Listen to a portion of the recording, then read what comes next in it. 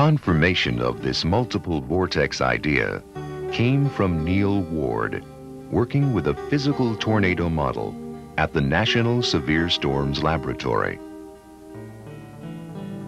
In a process known as vortex breakdown, air, which usually moves upward inside a funnel, is pulled downward.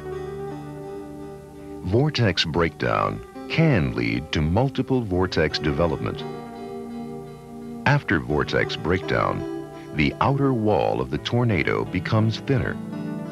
In that thin outer wall, a certain critical value may be reached.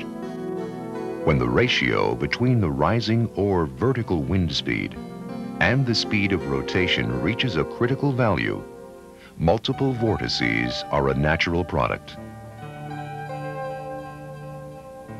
The Neil Ward model was perfected at Purdue University in the 1970s. It can produce multiple vortex tornadoes in several forms. With 2, 3, 4,